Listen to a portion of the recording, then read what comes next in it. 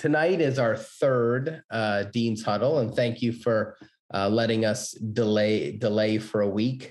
Both Connor and I have been quite busy on what we kind of wanted to do, and so we delayed for 1 week. So this is our third one. It's our second one that's a very kind of tactical one, and the first one seemed to be well received. The second one was more of a topical area, which still did okay, but wasn't as viewed as much. So we're kind of going to refocus a little bit on those kind of things going forward. So that's tonight, and it's really about industry-based research. And so I'm going to talk for a little bit, and then we're going to have John Hutchinson, who's our librarian, join us for about a 7-minute talk that he's pre-recorded that we're going to play tonight. And John, it's not about academic research. It's not about peer reviewed. It's about figuring out stuff about companies, about industries, those things that we all struggle to find that are a lot tougher to get. So how big is an industry growing? How many staff does that company have? You're building a competitor analysis for your boss. Your boss asks you to investigate an investment in some particular area. How do you go about finding that when it's really freaking hard? And so we're going to give you some tactics around that. On January 16th, we're going to get into and this is an ever evolving one. We've got a draft. We keep adding to it. What do we really need to be aware of coming out of COVID, if the bloody thing ever does end? But it's really changed the world. I gave us a keynote, or I'm giving a keynote to the CPA Society of Maine in a couple of weeks. And the idea is we'll base it and keep building from that on that exact topic. And then on the 27th, we're going to really dig into revenue generation resources. So a lot of you have been in situations like I have in my life often where you're asked to bring in more money, right? And so how can you do that? What are some tips and tactics? A lot of you know them. The idea is maybe we can build out some new ones or provide some new things that you can do. So tonight we're going to go relatively quickly. As I said, that's the hope, to give you most of your Sunday night back. And for those of you that are watching or listening afterwards, that you can do it in a concise manner. So I'm going to give a quick introduction of what's going on around the Graduate School of Business and the MBA program, then right into my talk, then to John's talk. Then, as Connor said, we'll have an open Q&A that will be recorded kind of on the topic. Then we'll go in camera if anybody wants, i.e. means we're not going to be recording anymore. So if you want to ask any questions of either of us or the program or anything like that, we can do that afterwards, but that will not be recorded or shared. All right, so I want a couple quick updates. So I've been on the job now for almost 5 months. It seems like yesterday, but it's going very, very fast and very good, I think. A lot of action happening. And so as you know, the Graduate School of Business is planning to move. Well, actually, we are for sure now. The university system has taken over a lease of this particular property. For those that know Portland or in the Portland area, it's right a stone's throw, if you're a good thrower, from the ocean. You can see the ocean from the top floors, and there's alumni behind this. There's the system behind it. The law school's moving in. We're moving in. There's an organization called Mises, which is very similar to the Graduate School of Business, a partnership between Maine and University of Southern Maine around engineering, just like we are around graduate business, all graduate engineering programming. The law school, as I mentioned, is the primary tenant. The Portland Gateway, which is to drive industry-based research from the Portland research or the Orno researchers into Portland, and a number of other entities around the university system. So very exciting. It's happening, likely moving next summer. The renovations and all those things are starting, but we're using the building a little bit already. So it's going to be great. Very, very excited about that. Our enrollments are the highest they've ever been. So a lot of you are in class right now. You're probably noticing your classes are pretty big, unless you're into the concentration courses or the very specialized courses at the end. We've had a really significant growth in the last 2 years. Still looking very, even if people say, hey, is that because of COVID? Well, part of it was, but our fall 22 projections are also based on the inbound we have already, also really high. And this is without a lot of marketing, which we're planning to launch shortly. We've got a marketing agency we're working with to how to position ourselves out of state and really get our messaging across. So very, very exciting growth, and hopefully continued growth kind of as we go forward. We're doing okay in terms of male-female ratio. That's better than a lot of MBA programs, but certainly not 50-50 as we'd like to see. And we're doing pretty well out of state with about 3 in 10 students coming from outside of Maine. Here's a little map of some of that background. A lot of you know this because you're in the classes, but there's quite a senior base of students. We do have a cohort. It's kind of, there's 2 groups. There's a cohort of kind of 4+1 people that have come very smart, that have come right out of their undergrads or 1 year of experience that are looking to build. And then a much larger cohort of those. That average age gets you close to 40, very experienced VPs, directors, great backgrounds, entrepreneurs that want upward mobility, promotions at work, industry switchers, these kind of groups. So really an exceptional student base. And the feedback I've been getting from the professors so far is that is in fact true. Nice diverse group in terms of countries and states. And as we mentioned, in terms of gender, not as much as we like kind of in terms of people of color, but something we're working on and getting a little bit better. So that was a little bit of background on the MBA, very short and sweet. So now into the topic for this evening, which is industry research tips. And so the idea here is, as I kind of set up front, is your task. So think less about a course and think about, those of you that do consulting. I do some consulting, you do consulting work, you work for your organization, you work for an agency, you're an agency working for an organization, and you got to get information. You don't have a huge budget to do it, and you don't have a lot of time. Connor and I are working on some big research projects right now, and we both know that that's the biggest thing that we face is time. It takes a lot of time to get money, a lot of time to get approvals, a lot of time to collect data, a lot of time to deal with privacy issues, a lot of time to deal with ethics. You go down the list, takes a very long time. So how can you get data quickly that you can use to make decisions? And so one of the key things that we think about in industry-based research is the rigor, right? So what we try to publish in an academic journal, or what you'd maybe submit to a final paper in a course, you would have a very, very rigorous lens. That level, that standard goes down in a decision-making situation, right? When your boss wants an answer by Friday, or your client wants an answer before Christmas, or whatever the case may be. You're like, okay, I can't do this perfectly. There's no way I can get representative sample. Organizations don't share, as you know. I mean, my core area of work for many years in my PhD thesis is in sponsorship evaluation. Are big Fortune 500 brands doing very sophisticated research on that? Absolutely. Do they share it without making you sign away your life or one of your children? No.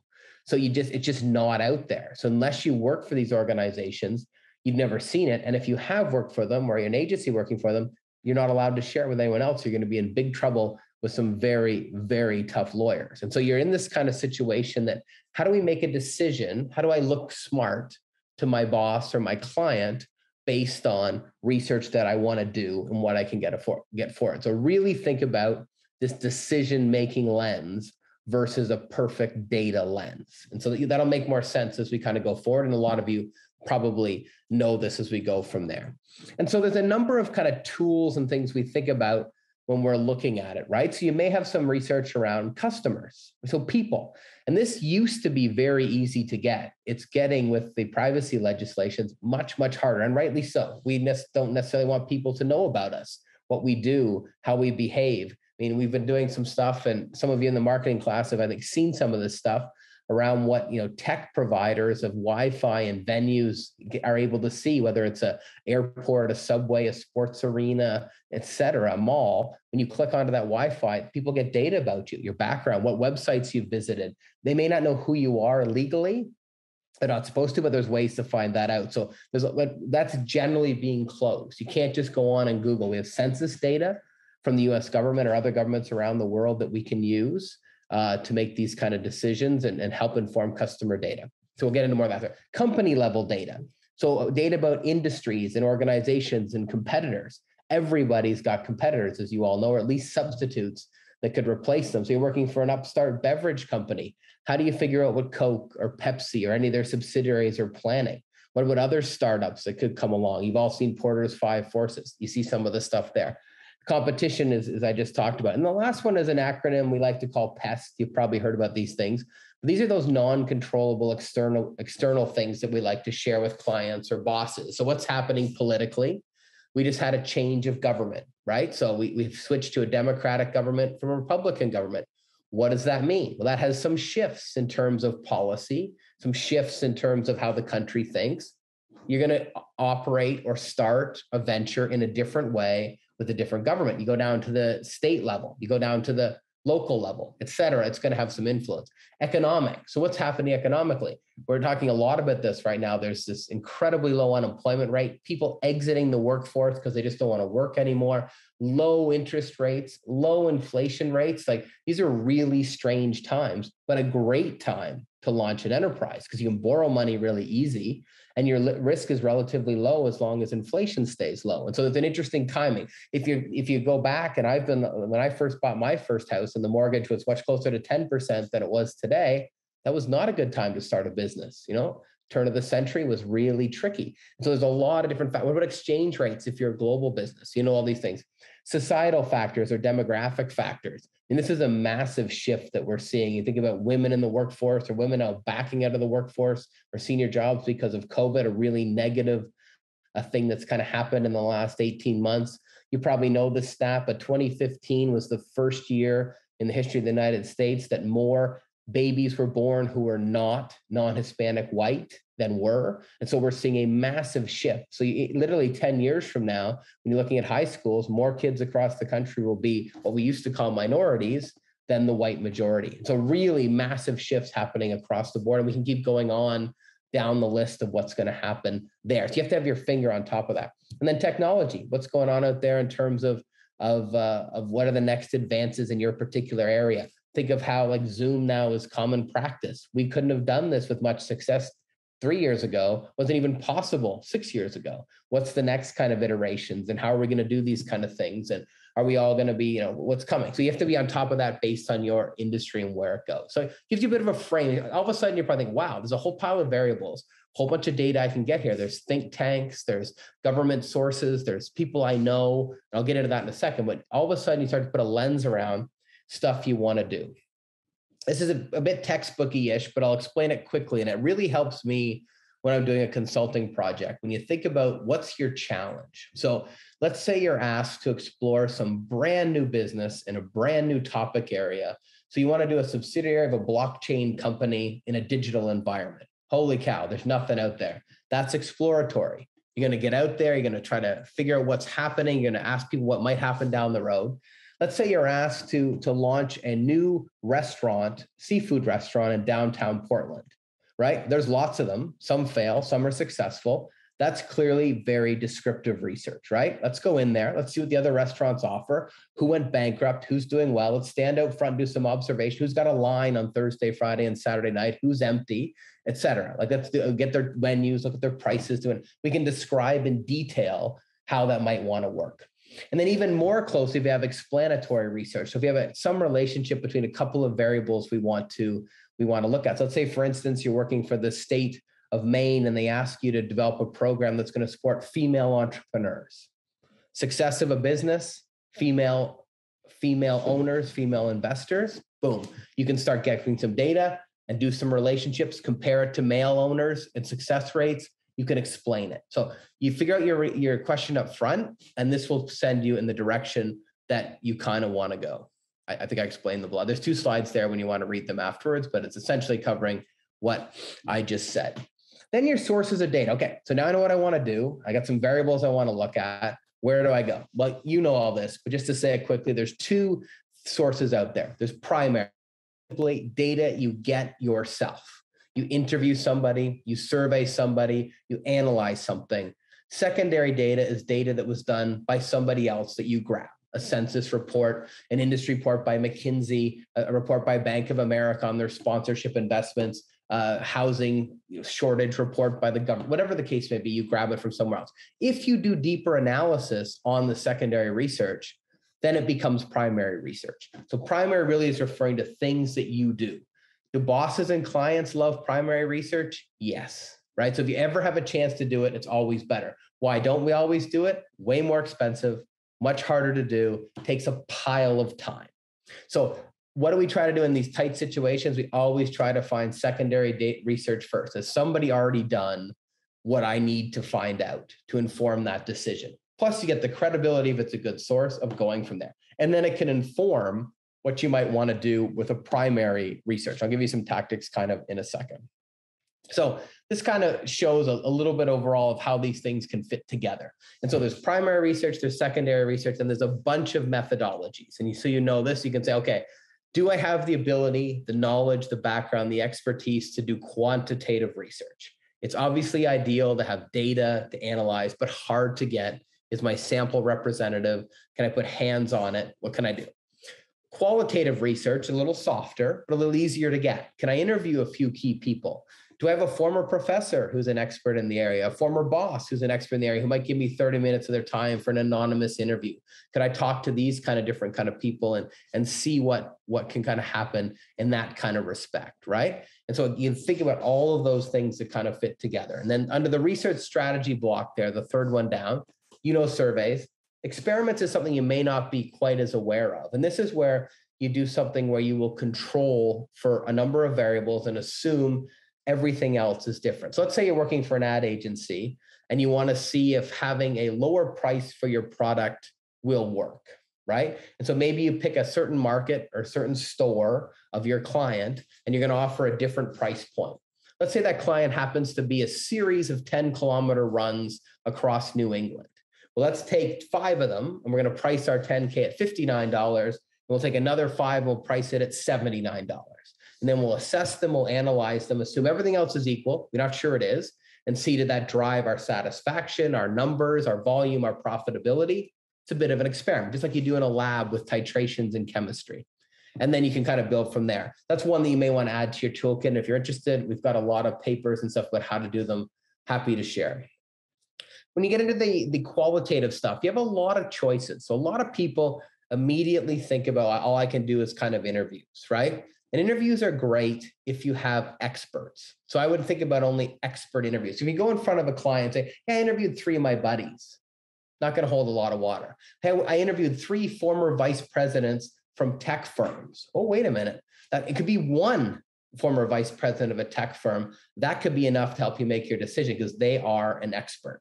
In lack of an expert, you start digging into other things. So focus groups is a very good one. We get a group of people together to discuss it. A case study. Is there some organization out there that you know about, have some context to? Maybe you can grab a Harvard or Stanford case on that company that's published through the library system.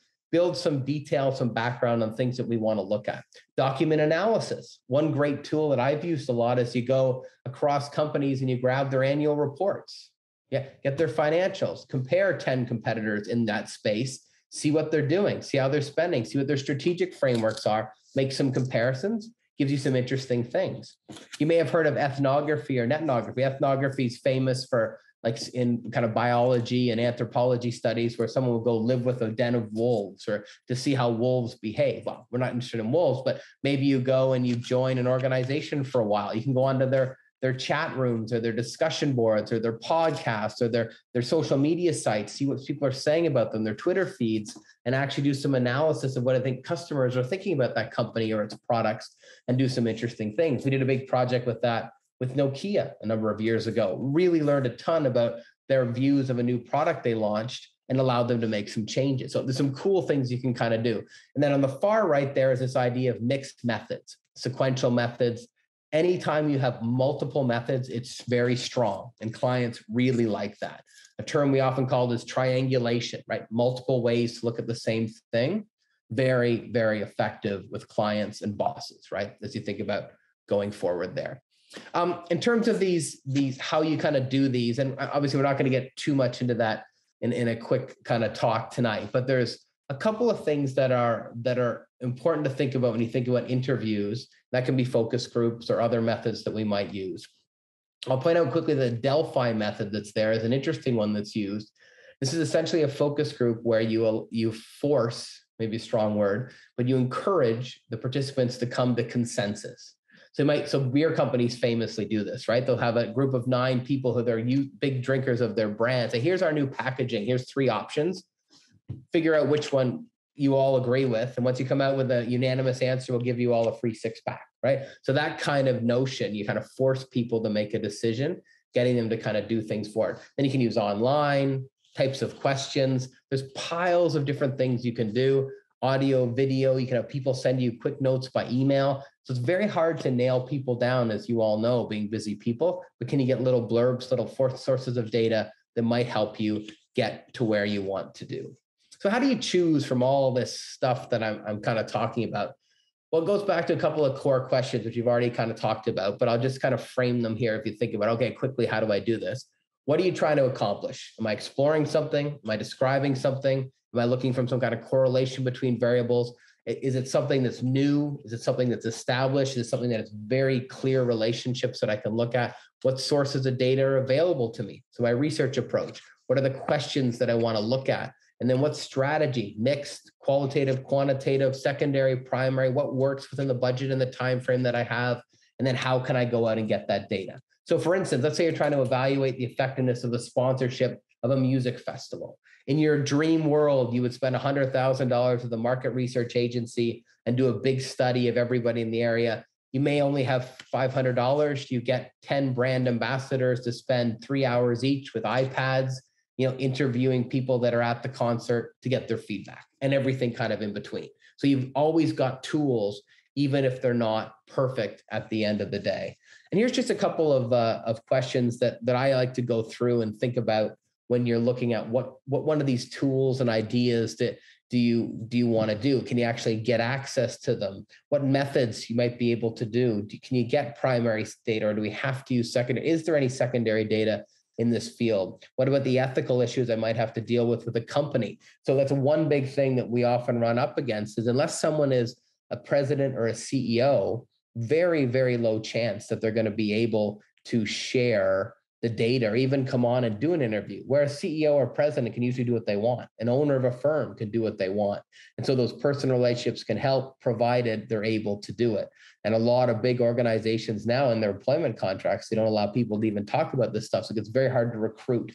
And down the list you go, can you use anonymous techniques to get people to join, et cetera? So a bunch of questions there that you can think about to how you use it. If you end up getting in the situation where it is consumer data, and you're able and you want to kind of access it in a challenging way, there are a pile of really interesting techniques out there and softwares. One not on this list that we use a lot is called Leximancer, which allows you to look at Twitter feeds and draw them. So for instance, we did a study, it's published if anyone wants to see it, around what all the shoe brands, Nike, Adidas, Reebok, Puma, Brooks, et cetera, did around the last World Cup, FIFA World Cup. And so what are they doing in the social media space? We know clearly one of them is the official sponsor in the real world, but in the social media world, it's kind of, it's the Wild West. People can kind of do what they want, so to speak. How do you go get that data? There's lots of interesting things out there. And I mean, this is just here so you kind of have it. Any one of these are interesting tools you can use. Some of them, the company can share them with you. So one thing, if you work with organizations, they'll have Google Analytics and Facebook Analytics behind the scene. Others, you're just scraping the internet for the data that's available. Just to give you the idea of how powerful these things are. Like with Capture, for instance, let's say you're doing a study on professional NBA players and how much they're paid, and you want to do an analysis of the performance versus their salaries. You can relatively quickly scrape the data from every player who ever played, because NBAreference.com, grab their salary, plug it into a giant spreadsheet with hundreds of thousands of rows. We've done this. And then analyze it. Is the data perfect? Do you trust it? Well, maybe, maybe not. Is it from a reasonable source? Yes, but it's something you can do it. So if you think about academic publishing, it's hard. You think about that decision-making lens, away you go. You can pull data from stock markets, from annual reports, et cetera, and not actually have to enter it hand by hand. And so there's a bunch of things out there. There's other ones. This gives you an idea of some of the ones you might want to use or might want to look at. And you'll obviously have this slide deck to kind of go forward. When you think about something where you're trying to sample, there's a couple of important things to think about. And so you think, who's my population of interest? Potential customers for my new seafood restaurant in downtown Portland. So you may say, well, we're a luxury restaurant. So you may do a little analysis of census data and say, hey, we think there's about 20,000 people in the Portland area who would regularly attend restaurants where they would spend $100 or more for dinner for two, right? Maybe you come up with that kind of metric. Okay. So those 20,000 people, how do I get a few of them to see what they want, what they think of other offerings? Would they come to my restaurant? What should we emphasize? What kind of chef should we hire? What should our menu look like? Where should our location be? What should our tables look like? What should the decor look like? What kind of music should we play? I could keep going on, right? There's a zillion things when you run a restaurant. So how many do I need to know? Well, it's not, there's, as you all know from your stats class, there's a couple estimators out there, but there's no perfect thing. Some say you need at least 150 to do detailed analysis. If you could get 8 of them, these couples, to come and talk to you in a focus group setting, would that be enough? Maybe. But if you're making a decision, it's not, if I do a survey, How many can I get? So is 8 people enough for a survey? Absolutely not. Could 8 people be enough for a deep interview or a focus group? Maybe. What about 50? So you have this function of the number available, the technique that I'm going to use, and you're only going to get into surveys and that kind of data analysis or little social media grabs, which wouldn't work for this problem unless you get to a sufficient size to go from there. So that's a really important thing to think about. The last point on this slide is very key. And so if you're ever doing interviews or focus groups, qualitative research, you only stop when you hit what we call saturation. So let's say you're interviewing potential customers for this new seafood restaurant and you start working your way through. When you get to your 17th interview and you've learned nothing new, maybe you do one more and then, okay, I'm at saturation. I'm not learning anything new from these people. I'm good. So it's not a sample size issue. It's called saturation, which is a really neat thing to do. And sometimes in some issues, you might only have to do 5. Really depends on how it kind of works. This is my last slide before I turn it over to our librarian. Just some other little tips that I've used along my career, which you may find helpful. A really neat one is the first one, buy a share. So let's say, for instance, you want to learn more about Nike. You can go buy one Nike share. Now I think it's about $200. I've done this in the past. You can buy a share and then all of a sudden you're a shareholder. Sure, you own 177 millionth of the company, but you're going to get an annual report. You're going to get the details. You're going to get the shareholder information. You're going to learn a lot. It's a neat little technique you can use to buy different things. The second one is the stock exchanges.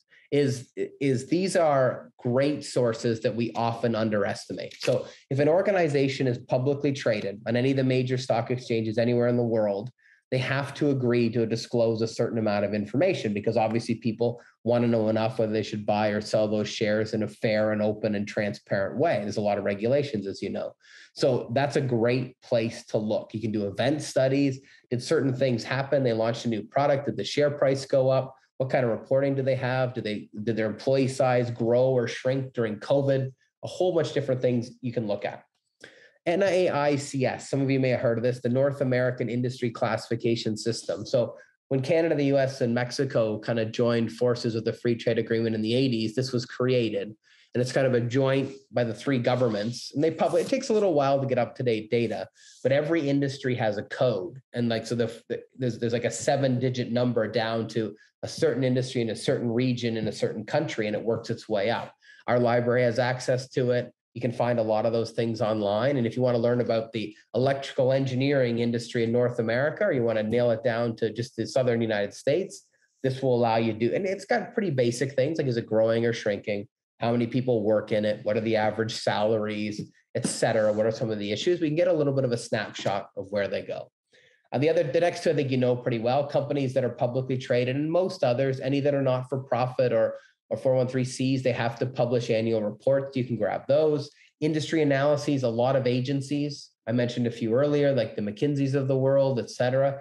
Part of their marketing tactics, they share industry analyses that they do, can get some really cool things. Sometimes it takes a little while to dig, but you can get them. Sometimes you have to pay a little bit for them, but they're out there. Look at your competitors' annual reports, which is the one above, but very specific on your competition and what they're doing.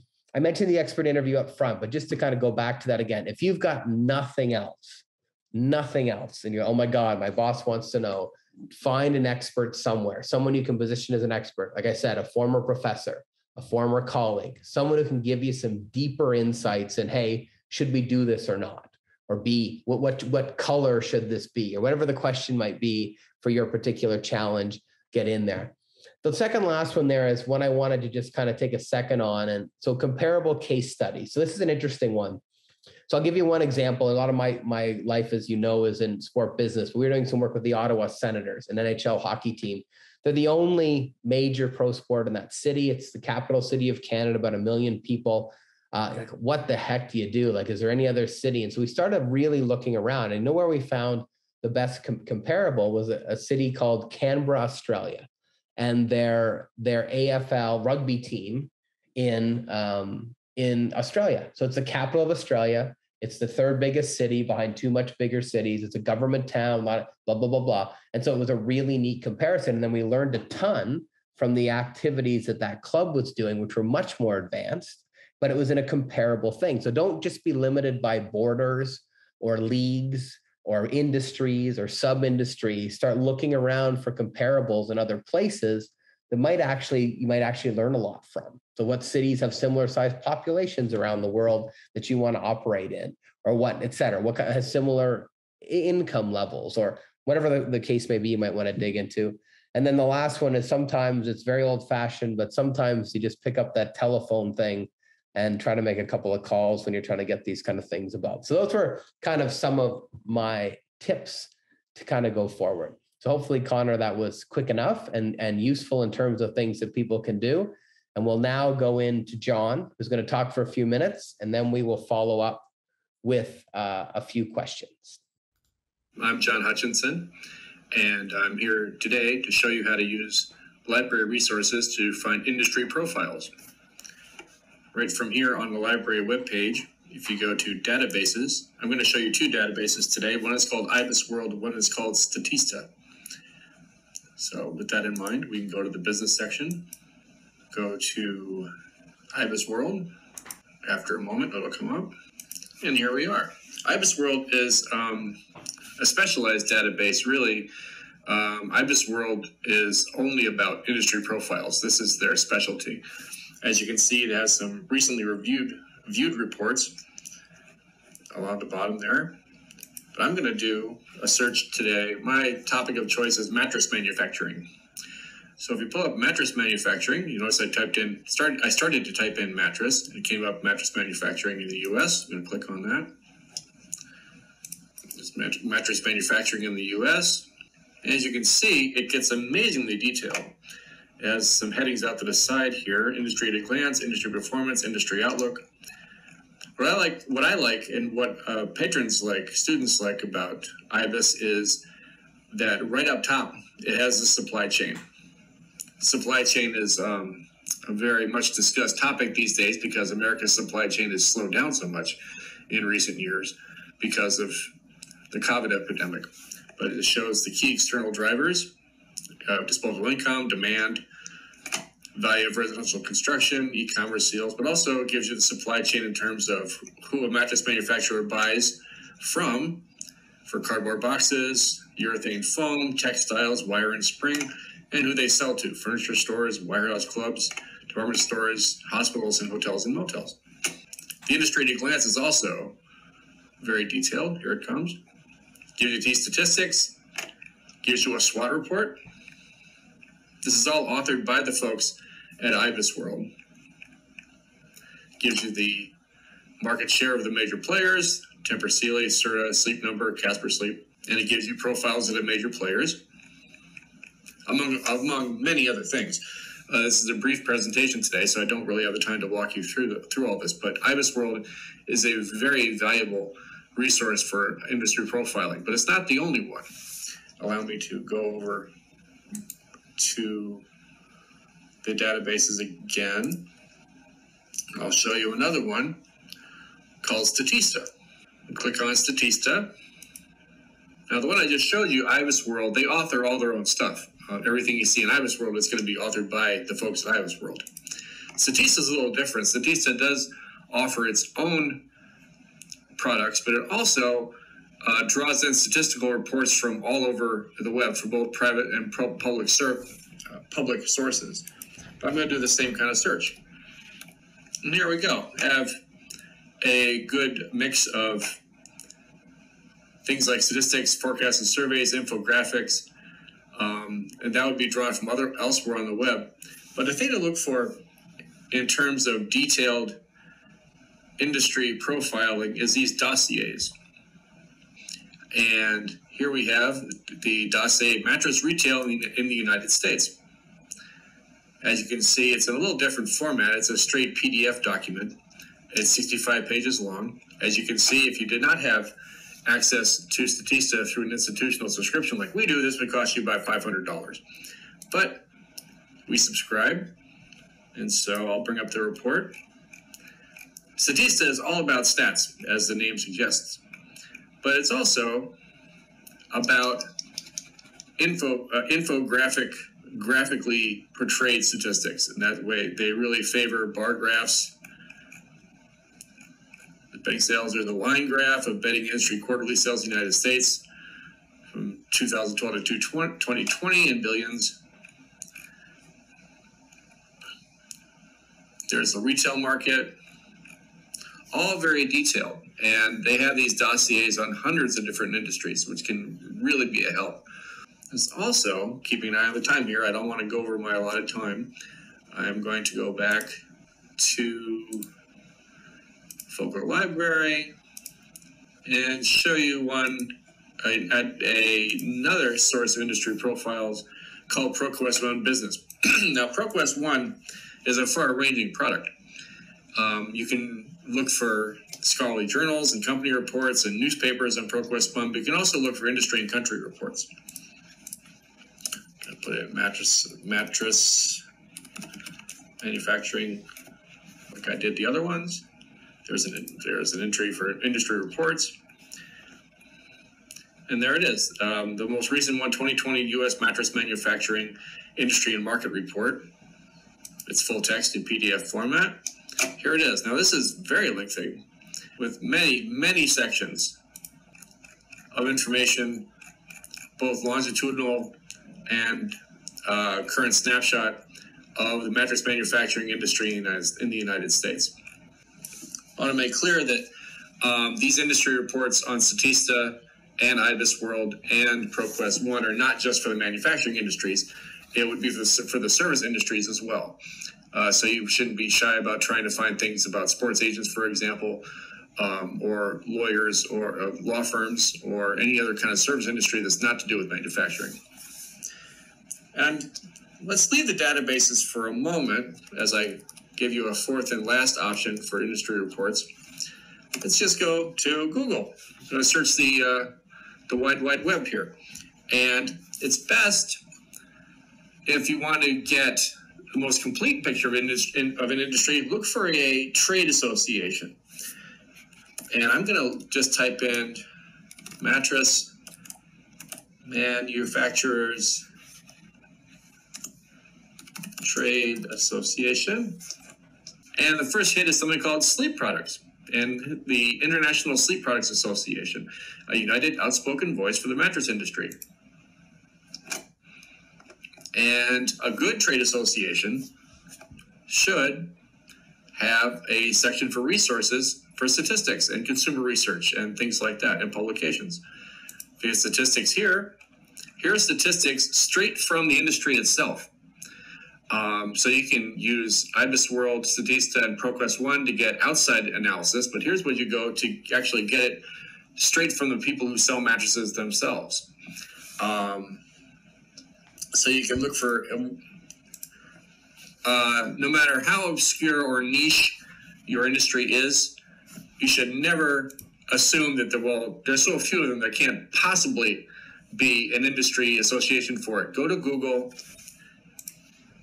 type in your industry, put the word association in there, and then just do site:.org to limit to org. And you're likely to find a trade association. I hope this has been helpful. If you have any questions, you can always contact me, john.hutchinson@maine.edu. I look forward to hearing from you, and I hope you like this presentation. Big thank you to John. I'm John Hutchinson. There we go. Next one. So John is very open. We're very lucky to have a librarian that's dedicated to the business school. We also have librarians that are dedicated to the Graduate School of Business at the University of Southern Maine. So if you're on that campus, they're also available and happy to share the contact information as well. I'm very fortunate. Hopefully you saw there, and probably a lot of you know some of that stuff, but we do have a significant number of resources at our fingertips. I can tell you I have a lot of agency friends that wish they had a Statista subscription because it is very expensive. Unfortunately, the university has it. So don't forget those tools that you have just because you have a maine.edu email account. It's very, very fortunate. So I would open it up now. If there's any questions that people have, you can certainly contact Connor, myself, or John on any of these topics. And I know Connor will be posting the presentation afterwards. So if you want to see some of the lists of things or things we shared, that'll certainly be available. It's more around your work with the Senators. I'm a hockey fan myself, so and they haven't been very good of late. I mean, they're better now. They're coming out of their rebuild, but more interested in I didn't know Ottawa and Greater Ottawa area had 1 million people because I always call it a small market. And I'm from Calgary. I'm a Flames fan. Within the province of Alberta, you're competing with 2 teams, so you're not like so I would say Ottawa has a similar market to Calgary, but Ottawa always ranks lower in attendance. Why? Like, did you come across that? And what did you find out about the AFL team? What do they do that was cool? I guess 2-part question.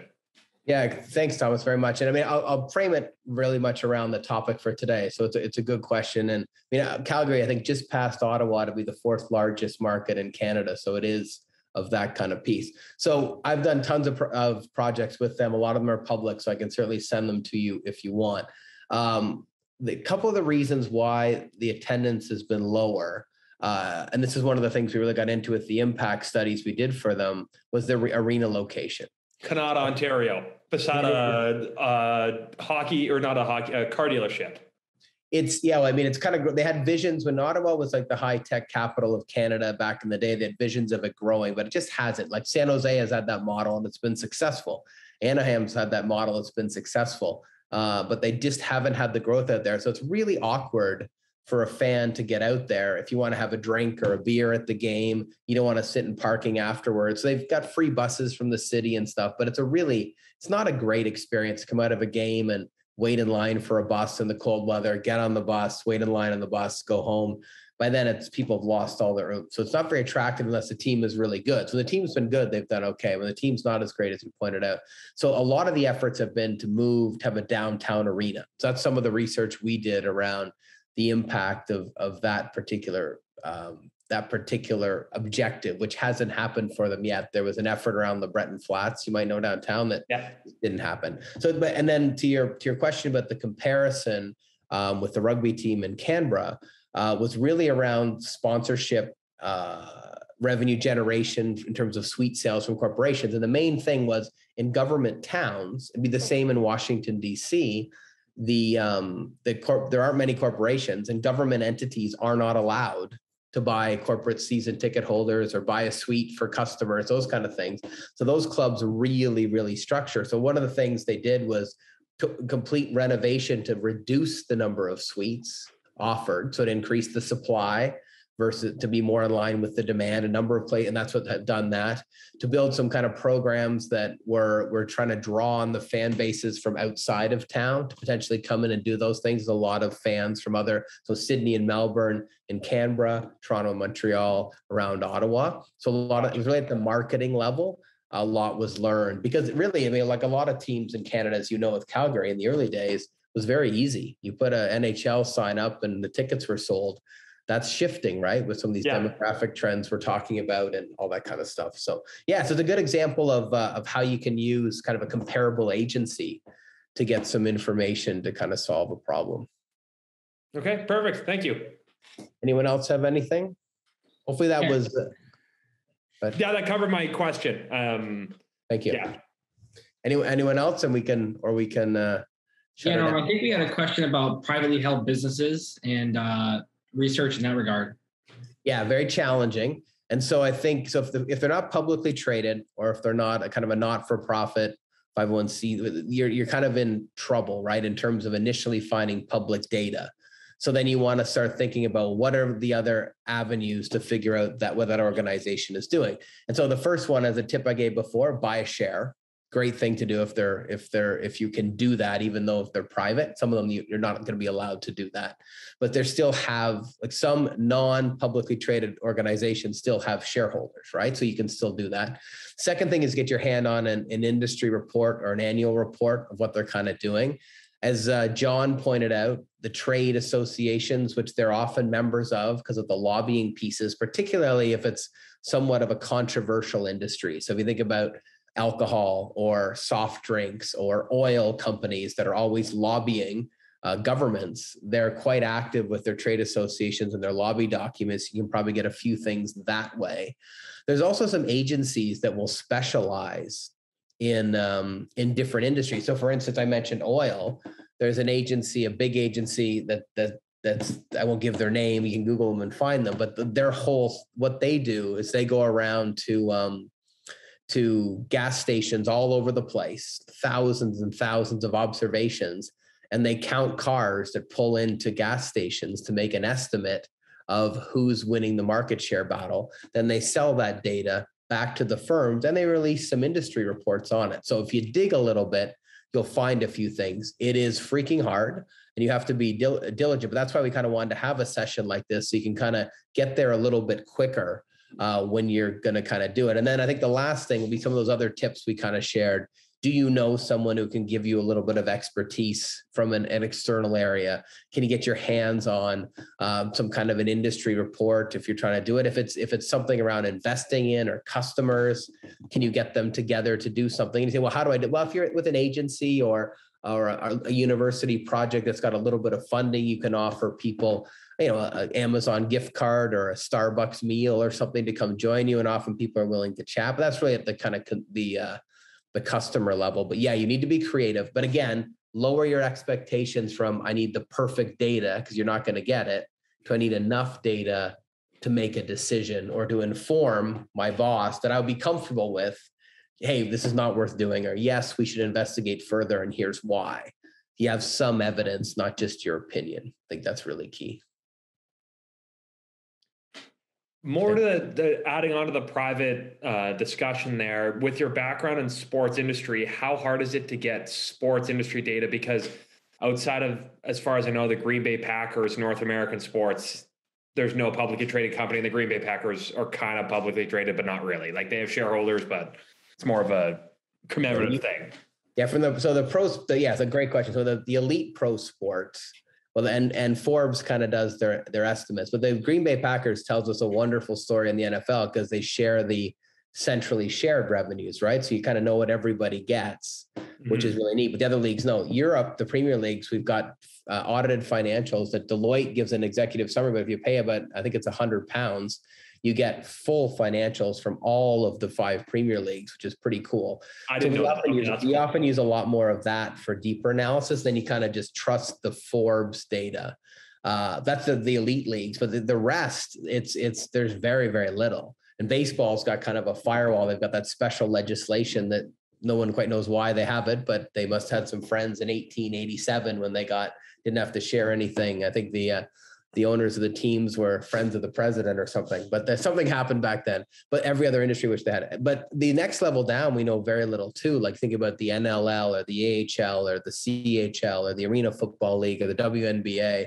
There's very limited disclosures there as well. Except we just know that most of those teams aren't doing that well and the players aren't that well paid.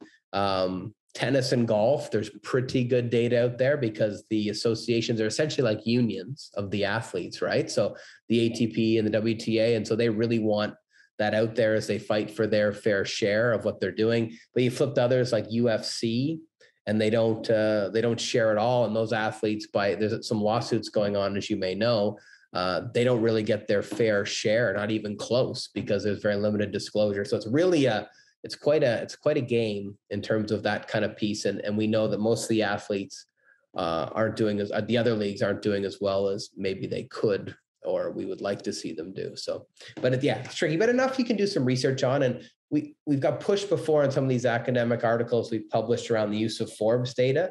So we've kind of followed up with some, friends who are involved with leagues or clubs, and they'll tell you that the data is wrong, but they'll tell you that the relative differences are pretty bang on. So for instance, they may be off on the New York Rangers total profitability, but relative to the Pittsburgh Penguins, it makes sense. So if you're doing kind of longitudinal summary data, they were willing to be quoted to say, yeah, it's okay to do the analysis. But if you're saying this is exactly what it's not that accurate. So it's good to do some analysis with. It's the best we have, but it's not perfect.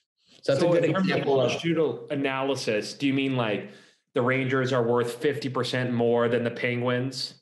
Like something like that? Yeah, if you plug them all, we've got data going back to 1990s. We've been grabbing it every year. So 1990s, you've got 31 years of data from across 30 teams, the whole thing, and you start to dig in and look at, compare their winning and across the leagues, and you find some inflection points in those models, that would make sense. So Okay. yeah, it's kind of based on that notion that it's relative. I don't think they would agree quite as specific as you just said, but in that relative longer term thing, you can make some decisions on it. So then what we do is, and so yeah, it's really hard to publish academically, but really useful if you want. Let's say you had someone who said, hey, you had a client who said, hey, I'm interested in buying an NHL club. Should I buy it? You'd have some data you could kind of play around with there and give them some insights from. Okay. And then you can start throwing in population of the market. How popular are they? Get some expert interviews. All these things we kind of talked about. Look at sizes of fan bases, wealth of the market, and you could pull together a bit of a model to at least make a informed decision. Says, no, this doesn't make any sense to put an NHL team in Wichita or whatever the ask was, right? So I think you could do something that way. So again, that's really key, right? You're thinking about my A+ in my finance class versus enough to decide what to invest in my extra $500 in shares. Mm-hmm. Two different levels of analysis. Obviously, you would love to have the perfect analysis for your $500, just not likely to be available. But can you get enough insight so that you feel like you make a good decision? At least you hedge that decision is going to go in your favor is really the idea. And that's where all those tools that we talked about and John talked about can come into play.